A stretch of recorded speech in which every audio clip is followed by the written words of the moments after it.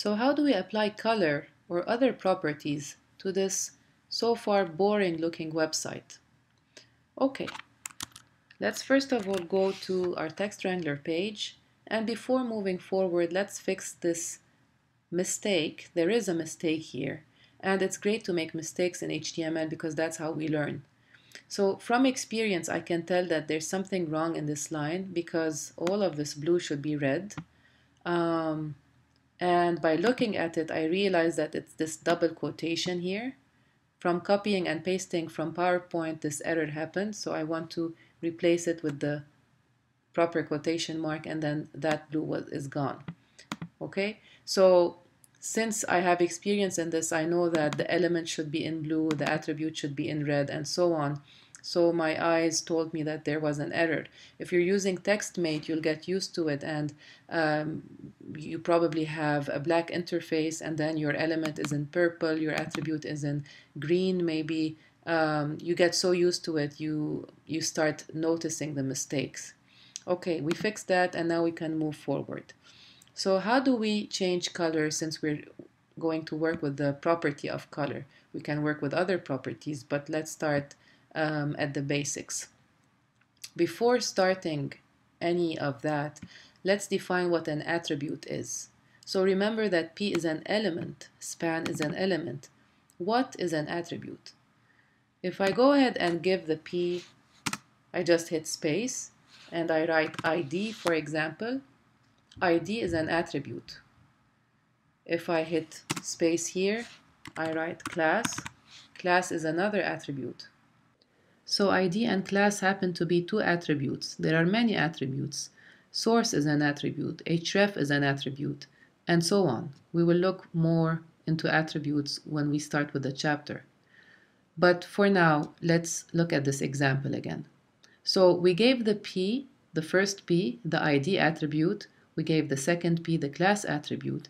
And attributes come in the form of name equal value, which means after I write ID, I should put the equal sign, open and close quotation marks, and then put a value here. What should the value be? Any word of your choice, such as color 1. Okay? In web design, when you write syntax, don't use spaces. So avoid using something like this. Color space 1. Don't do that for names. Okay? So color 1, or color big, color small. If you have two words or a word and a number, just don't have a space in between. Okay, so we said that the attribute comes in the name of in the form of name equals value. So let's give class another value. Class equals open and close quotation marks color 2, and so on. Okay, so let's save this. And if we refresh this page, nothing's going to change because we didn't do anything yet. We just gave the two P's an ID and a class. That's all. And this does nothing yet. Okay. Now we start talking about CSS. Let's look at this line. What this line is saying, basically, use the link element to link this index.html file to a file called style1.css, and this can be called anything, but normally we call it style.css.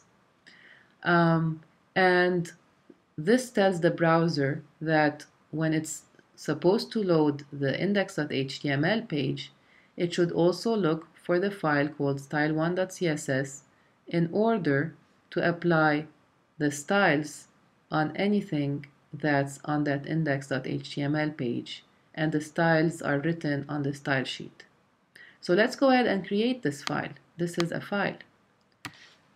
We start a new document, and I did that by just doing Command N.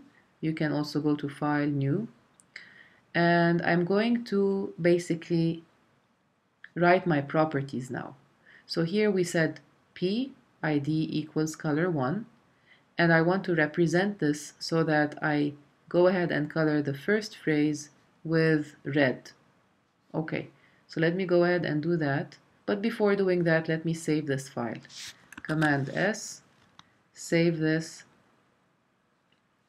as style1.css. Okay, so ID color 1. The ID attribute in style is represented by a pound sign. So we type the pound sign, and then we write the value color 1, and let me increase the size so that we see better. And then we open close curly braces, and then here I'm going to say color red. That's it. Let me see if this is going to work. Hit save, go back, and refresh the page. There you go. So the first phrase became red because I used the ID attribute, and I referenced the ID attribute in my style sheet, and the ID attribute is referenced by a pound sign.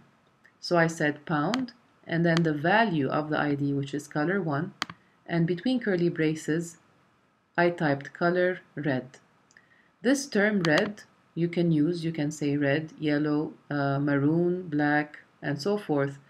Or you can go to a hexadecimal chart and pick a value. Let's do that just so you get an idea.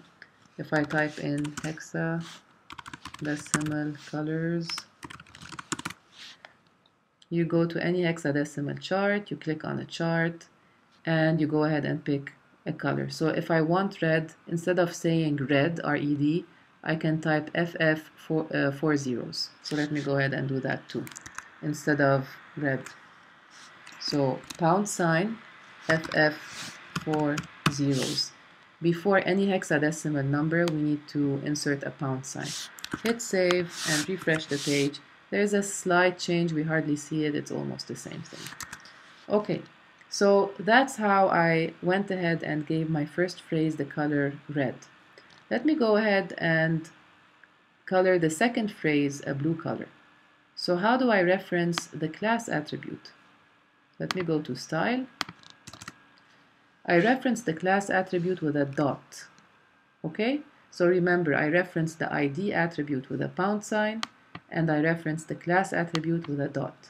So dot color 2, is that what we named it? Let's see, color 2, space, open close curly braces, and then color, we said blue, or we can go to the hexadecimal chart again, which I closed, but we can go there again. Blue, let's pick a nice blue like 66 CCFF. Okay, pound 66 CCFF, semicolon, save, and then refresh the page. That's our blue. Okay, wonderful. So pretty straightforward, very easy. Now the question remains, when do we use an ID? When do we use a class? Okay, so let's talk about that next.